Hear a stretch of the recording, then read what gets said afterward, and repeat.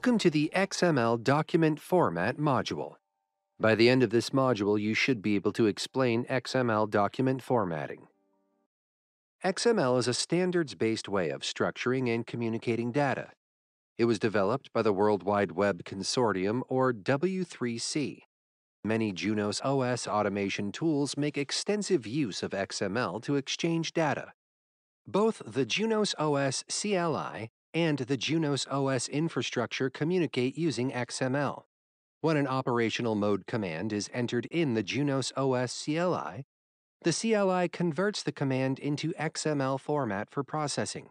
After processing the command, the Junos OS returns the output in an XML document, which the CLI converts back into a readable format for display. Remote Junos OS automation applications can use XML-based data encoding to perform operational and configuration operations. The Junos OS XML API provides an XML equivalent for all statements in the Junos OS configuration hierarchy and most operational mode CLI commands. Each operational mode command with a Junos OS XML counterpart maps to a request tag element and, if necessary, a response tag element. XML is a standards-based way to structure and communicate information. It looks similar to HTML because it uses tags in a similar fashion. XML tags communicate information about the data contained between the tags. XML documents are strictly hierarchical, so opening and closing tags showing the start and end of the data to which an XML tag applies must always be present. This is not always true in HTML. XML data representing the course name between opening and closing tags is shown. The XML data is formally identified as a text node, while the full construct, including the tags, is an element node. This example shows two methods that are used to represent a level of an XML hierarchy when no data is present. In some cases, there is no data to put between the opening and closing tags for a particular level in an XML hierarchy. In this case, you can combine the opening and closing tags using XML shorthand notation. The beginning of an XML document that represents the course name is shown. The root level of the document is an element node named course. All content for the course falls between the opening and closing tags. Next, a few new sections are defined in the XML document to organize the course modules. Next, a few subsections are defined. As you can see, using XML, you are able to represent the hierarchical structure of the course. You can add extra information to any of these elements and also add extra elements. XML namespaces are used to guarantee uniqueness for element names and data values in an XML document. An XML document namespace is defined using the XMLNS attribute. Defining a unique document namespace is recommended because XML document data is commonly collected and merged into larger data sets and applications. Each document's unique namespace greatly reduces the probability of an element name or element value collision when the data is merged. In the example XML document, the course element node and all nodes that are within the course element node share the same namespace. The same XML document can use elements defined using different namespaces. In the example, the main namespace is http://xml.example.com/cbt, but anything beginning with the graphics identifier uses a different namespace, defined as http://xml.example.com/graphics. Anyone using the XML document can identify which elements use which namespaces. People like the flexibility of XML and use it to represent all types of data using their own unique XML data structures. With this flexibility comes a question. If any type of data can be organized in an XML hierarchical structure, how do computers or people know how to interpret the XML document? An XML schema definition or XSD document is a file that ensures that everyone working with an XML document is using a standard set of tags to communicate information. The XSD is what makes the XML document meaningful.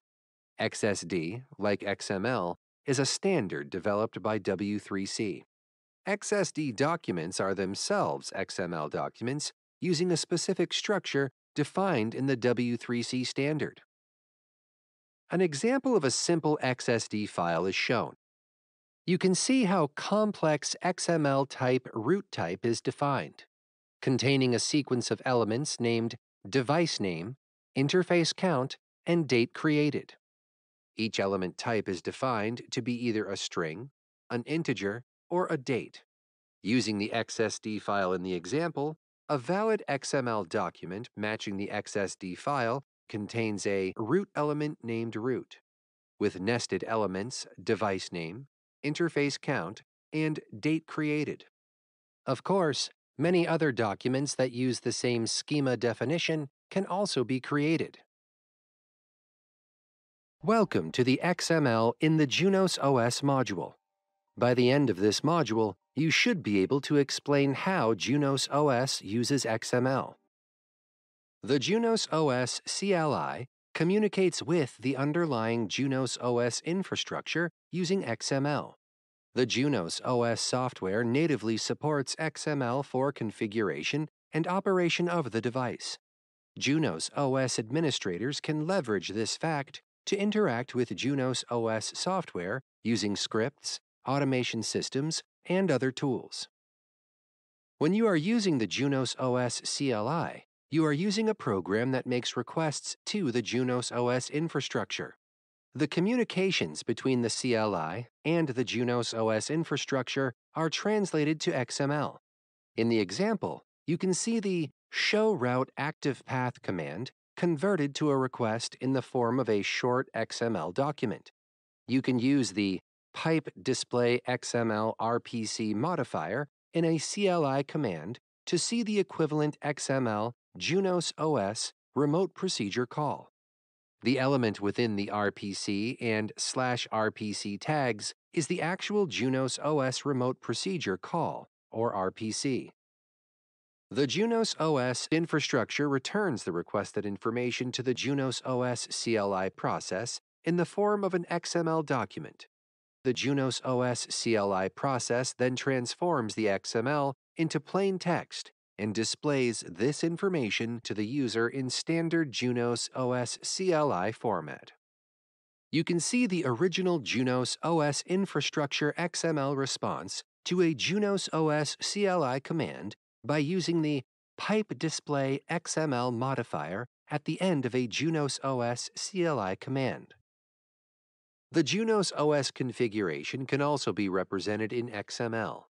To view a device configuration in XML format, use the Show Configuration Pipe Display XML command. The example shows a portion of the Junos OS configuration displayed in XML hierarchical format. Junos OS XML schema definition, XSD files, that define all possible device configuration options and all operational commands and their output are published for every Junos OS release.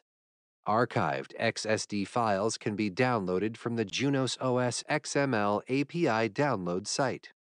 Juniper releases 2 files for each Junos OS release.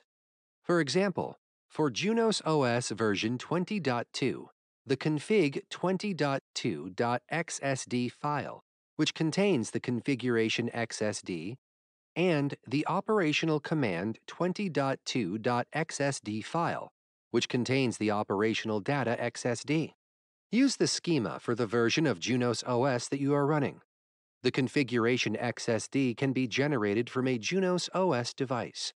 Using a network configuration protocol or netconf session with a Junos OS device and an XML document similar to the example, an XML schema language representation of the entire configuration hierarchy can be generated.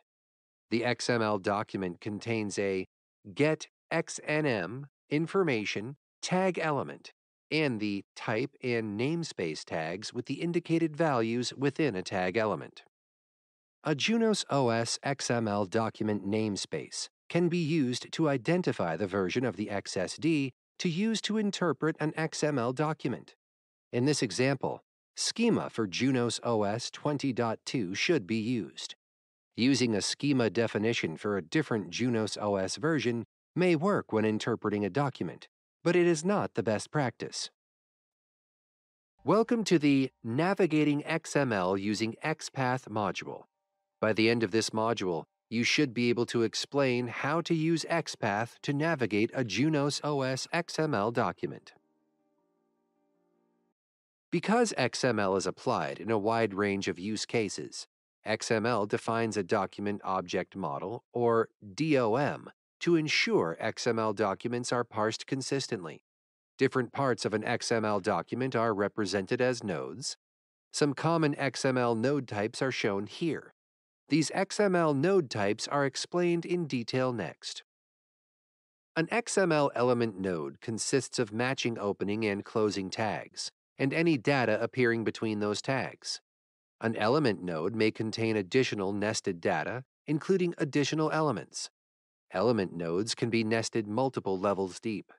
An XML document can only contain one root element.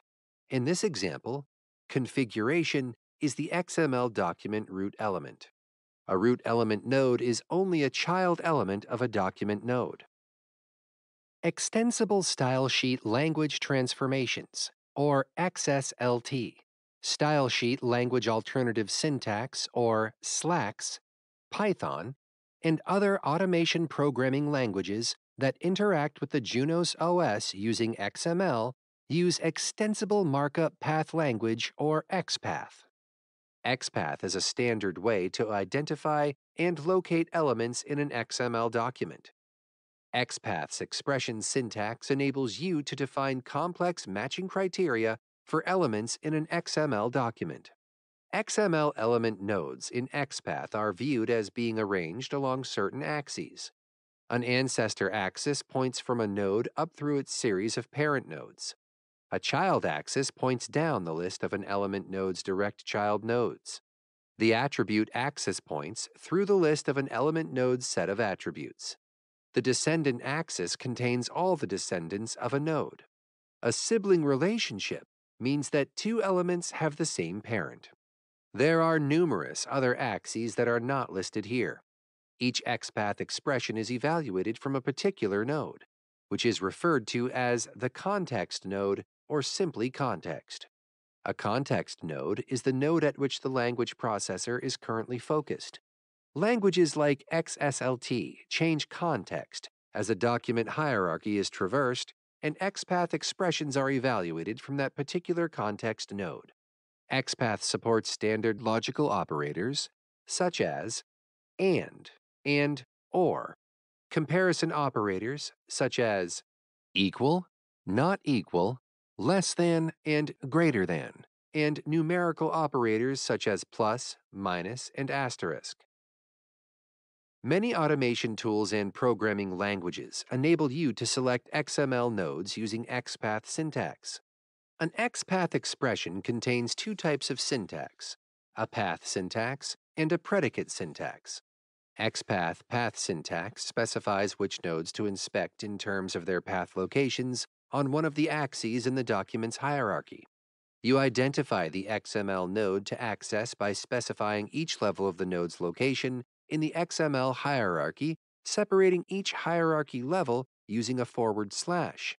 The method is similar to the way you specify the path to a specific file system directory on a Unix host. The XPath example references the encrypted password element.